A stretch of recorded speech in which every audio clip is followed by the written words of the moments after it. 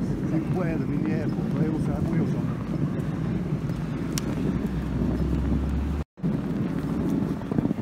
Today is a good day because today is race day. Sorry? So here's a few race highlights. So this is my absolute hash for start. So I'm busy warming my tyres down the Nottingham straight. And as I come over the crest, I can see there's absolutely no one there. So I've absolutely mugged at the start. I'm absolutely sleeping. And here is a few highlights from my first stint in particular. Second stint was a bit boring for me. There wasn't really much going on, but I was keen to make up positions because I believe I qualified out of position at the start, and because I made an absolute hash at the start as well. So I was on a mission to come through.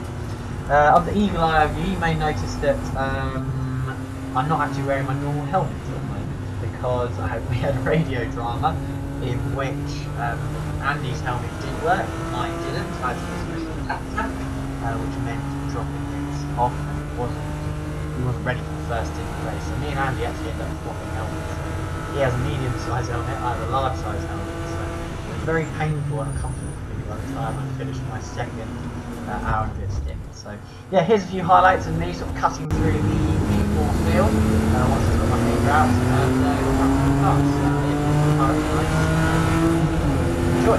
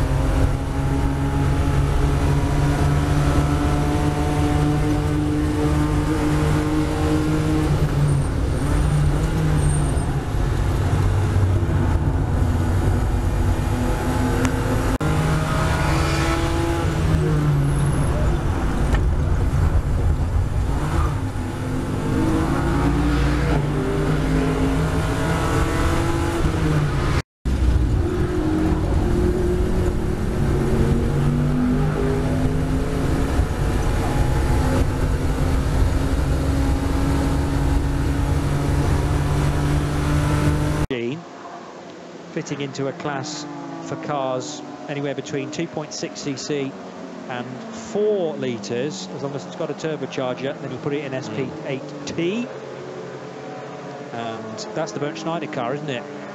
Along with Jethro Bovingdon last year, when he got out of a perfectly serviceable car and stomped off and cost them, having bumped into his teammate, gave himself a puncture but nothing else, and then stomped. And that was another 8 seconds back. Yeah. So 21 seconds between the top 3 now, being 14 Mercedes, the Engel, Christodoulou and Metzger car, the Stippler and Muller car in second. 15, 911, 48 and 29 totally together, and they're battling for position.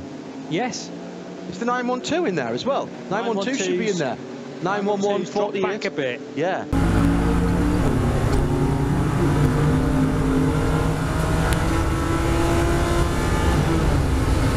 After that pit stop. Yeah, there it is. So Oh, it's there. Yes, yes. Not that much. Sorry, But I was- also, quite possibly, teams still deciding which rubber to use as well. Remember, Audi's last year, wasn't it? Turning up with both Michelin and Dunlop rubber, and deciding during the week, effectively, which one to run on. So there's still plenty.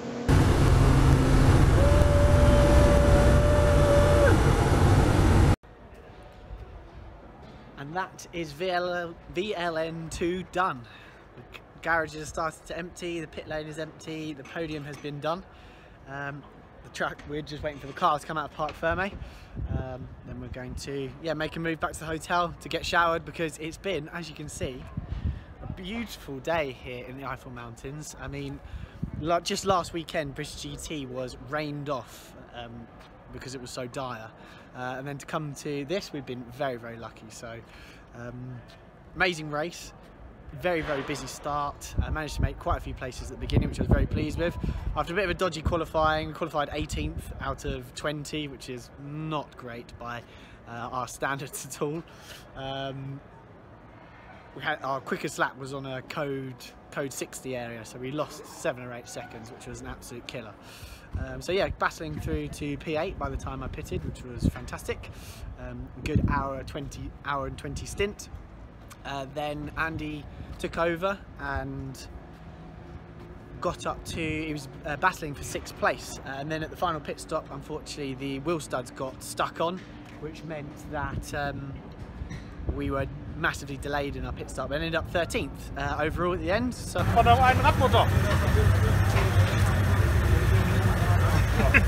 lightweight.